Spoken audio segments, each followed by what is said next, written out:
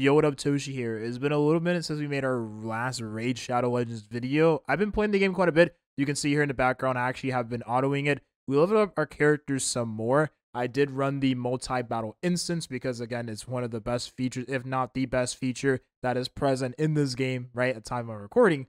Again, I just love that you can multi-battle farm. It just makes the farming a lot easier, especially when you have a bunch of saved.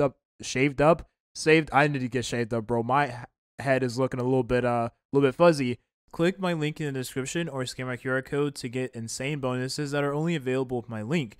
You will get the huge starter pack with Light Sworn, a very strong epic champion from the Sacred Order, and you'll also get another pack after reaching level 15, which is going to be Epic Juliana. I'm level 18 at the moment.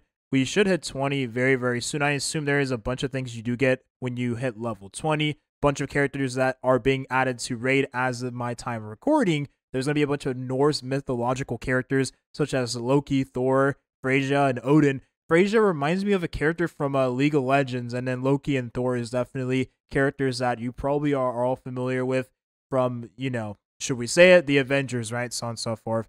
If you have seen some of the Thor movies, they're pretty good in my honest opinion. I think Thor as a character is pretty nice. The whole Asgard place is also pretty sick too, right? So the event that they're running is going to be called the Asgard Divide, which again, you'll be able to get a bunch of these characters from the Asgard Divide, which is the mythological place that these characters do end up taking place. And so this will be from August 24th to November 22nd, and you'll be able to collect all of these champions. Everyone could get Loki the Deceiver for free by just logging into Raid for 7 days, kind of like what you would do for the previous character we talked about in the last video. This is going to be from now to October 23rd. So definitely do log into Raid for those 7 days so you can get Loki the Deceiver as soon as possible. With that being said, you also do get a bunch of extra rewards after you do log in for the past 7 days, right? Going on to the 14th day, you get a bunch of extra goodies for logging in. You get so many returning player, maybe new player, a bunch of just rewards that you get on top of these rewards that are already being given to you from this event that is currently going on in Raid Shadow Legends. Again, definitely an amazing time to start playing the game or return to the game. Raid is a very iconic game. And I think that's one of the best things about Raid. Being able to just say, Raid Shadow Legends. Like, that is a name that when you say to some people, it's just like, it gives a certain type of response. And that's what I appreciate a lot about this game. I'm not going to lie. I'm like, hey guys, we're going to be talking about Raid Shadow Legends today. And it's like, it's actually really funny. And I do like that a lot. Okay, we got a bunch of summons, stuff like that. We're going to check out if we can re-gear some of our champions because we do have some more gear. We're probably going to replace, so we haven't been using Luria. We're probably going to replace her because we haven't been using her. We've been using the starter character still. So we're going to swap characters here just because the characters we rolled for in the last video are a lot better. So we're going to change the weapons on this character right here.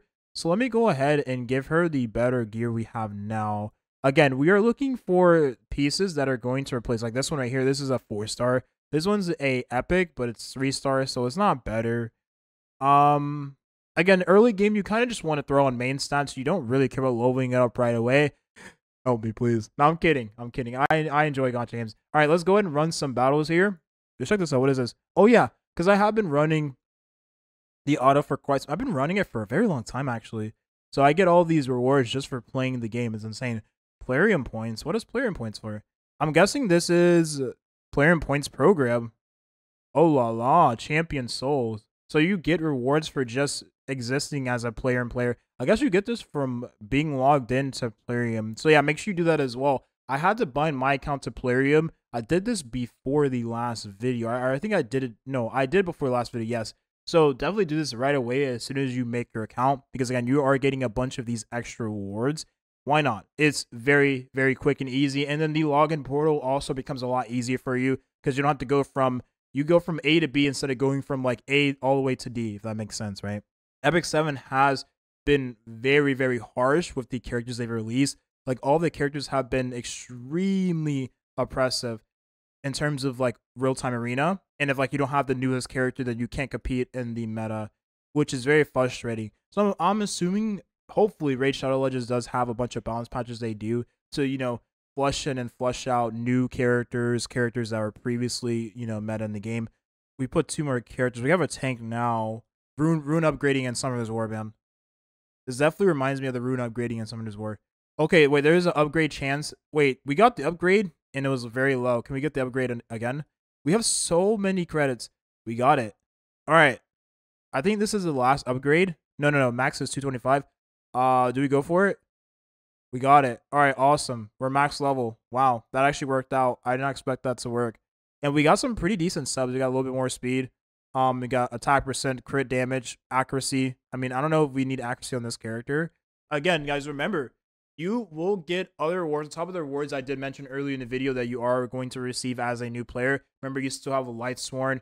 You still have Juliana, right? You still have all of the other characters mentioned in the last video that you can receive once you do reach the certain level you need to reach. Again, it's very easy. All you're doing in the early game is just farming the campaign. So you'll reach levels really fast. You get so much energy as a new player. Again, you are able to just go as far as you want to go as a new player. They don't really stop you from just continuously farming in the early game because, again, you're getting so many resources. The biggest thing in a lot of these games is energy. And if you're getting energy, you'll be able to get levels. You'll be able to clear content quicker. You'll be able to progress faster. Energy is your sole way of progressing because, again, a lot of the things in the game is gated by energy, right? And the energy gives you more chances to get past or bypass that layer of RNG, for instance, right? All right, so we did do 5 battles, but we do have 10 chips here, so I guess we just use all of these, right? Maybe there's something to skip because, again, a lot of these battles are easy. Well, let me not talk too soon because this guy seems like he's oh no, not our DPS character. We need her up. We need her up. We need her up.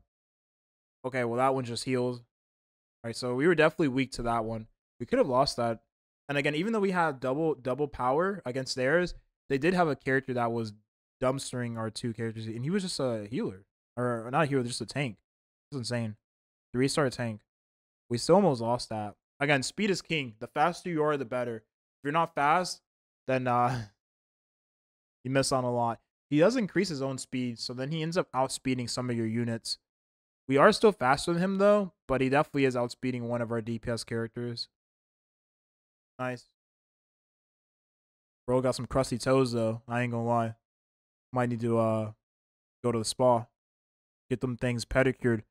Has 75% chance of stealing all buffs from enemy. What the freak? And you increase it to 100% chance. That's just still enemy debuffs and turn meter as well as ally attack. Freeze. Has a chance to evade enemy skills and effects. Holy moly. And they even give you a perfect soul for him. That's insane. You get an XP boost for 3 days, which does help you progress faster. On those days, you definitely do want to spend all of your energy. So don't feel like you can't spend your energy before that just to progress faster.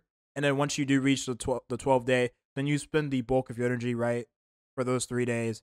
So you probably save all of your stamina pots and all that jazz until the 12th day once you get the stamina boost. Click the link in the description or scan my QR code in the screen to get those bonuses for creating your account or returning as a player in Raid Shadow Legends. Remember, you get Lightsworn, you can get Juliana. We also have the 7-day login event, just like I mentioned before, for Loki, which, again, he's an insane character. I mean, this is insane. Being able to steal enemy buffs and turn meter is just dummy broken. Imagine you're stealing some of those attack buffs, even a speed buff, defense buff, like any buff, you name it, you just steal from enemy. That is insane.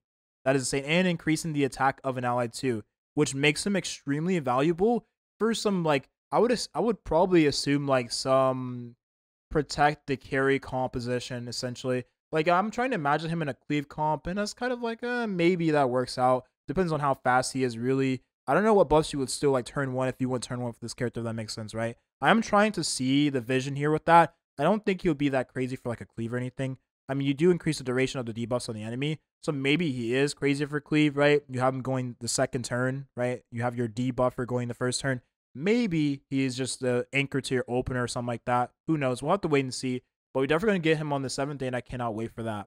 The links for the download, again, QR code in the screen, or the link will be in the description. Definitely get in here. I have the clan also. Remember, the clan is open if you guys do want to join the clan as well.